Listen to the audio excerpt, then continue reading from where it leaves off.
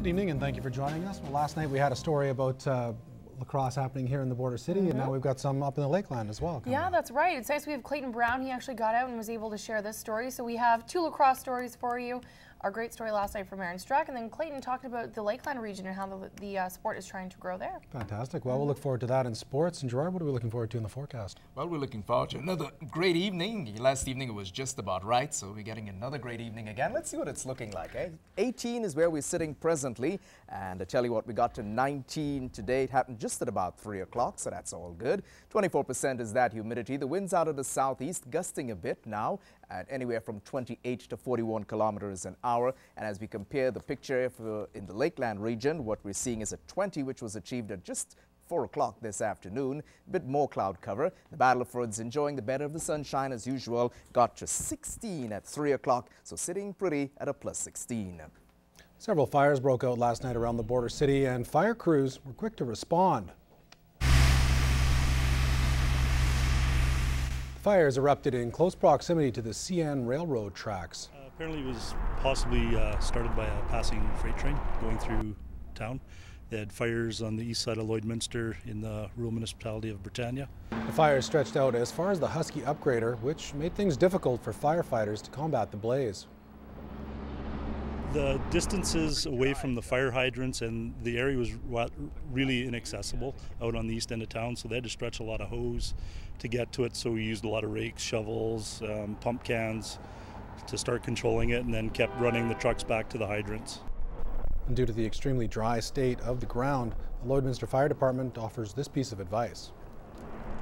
If it's really windy outside, just be careful, even with fire pits in town. Make sure they're properly constructed and that you have an available means of extinguishing it should it get out of control. And those dry conditions are prompting the county of Vermiliion River to issue a partial fire ban. That ban started today. Residents are no longer allowed to burn in barrels, and fire permits will no longer be issued. A $300 fine could result if conditions of fire permits and fire bans are not followed. Supervised, contained recreational fires are permitted.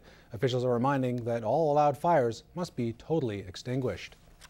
Locking your vehicle may save you time and money from replacing valuables or repairing damages. The Lloydminster RCMP have launched their Lock It or Lose It program, advising the public to be sure doors are locked and keep valuables out of sight.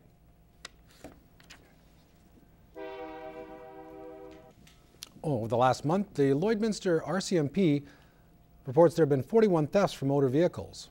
Like today, plus 19, 20, and all summer, there's more citizens on the road later into the evening, and that's when the vehicles are usually getting broken into. Corporal Nelson says there are ways to help prevent this from happening. We advise the public to keep their doors locked in their vehicles, not to display any valuable items such as GPS, iPods, satellite radios, anything of that nature, so people can see them as they walk by. Authorities are doing what they can to catch the culprits. However, they allow this type of crime will persist. It's always going to happen in the city, and the police are on patrols every night in every neighborhood trying to prevent this from happening. However, it still does occur. The Central Suites Hotel was the site of the annual downtown cleanup breakfast organized by Streetscapes. The purpose was for Lloydminster's business community to network and get energized before heading out to beautify our streets. Robert Buffum has more.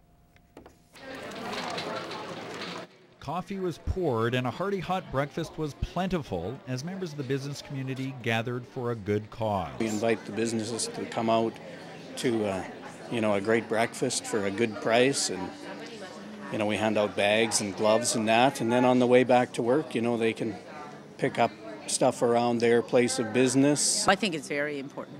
It certainly speaks a lot for Lloydminster. Because you know what it's like when you go to some community and you see garbage, we all probably say, they need to clean up. We're going to clean up around our business and walk around the community and get involved. This is our first year doing this, so we're a little excited about trying something different and helping out and get involved in the community. After fueling up, they were off to work in the streets. Now we go clean up. Dusty work, but done on a full stomach. And with this spring cleanup now well underway, Streetscape expects these sidewalks to be pristine for Street Fest in June. Robert Buffum, Newcap News. Officials at the Barr Colony Heritage Cultural Centre want your input on the future of their facilities. Right now they're creating a redevelopment plan and looking for community feedback. If you're interested in submitting your opinion on the museum's exhibits, They're holding a public meeting tonight. Officials say no topic is off limits and every exhibit is up for discussion. We want to gather as much input as we can to help us envision the future of the Barr Colony Heritage Cultural Centre. He has allotted $85,000 to go to the plan. The consulting company, Lloyd Cultural Resources, has almost 2,000 projects in its portfolio, but they maintain the most successful projects are the ones the community takes ownership of. This is their Heritage Cultural Centre, and it's got a lot to offer to the community. It's a major community asset. We will be really excited to hear people's ideas and gather as much feedback as we can. The public meeting starts at 7 o'clock at the Barr Colony Centre. And Whitney Stinson from around the region joining me right now. Whitney, and I guess that story ties in perfectly with the show that's going to be on tonight. Yeah, exactly. We have Brad King, who we just saw on screen there with Lloyd Cultural Resources. Now, what you don't see in the story is how much work actually goes into a redevelopment plan and how much behind the scenes work there is to really revamp a museum like ours. And so he's coming on with another one of his vice presidents tonight. That's 7:30 on CITL.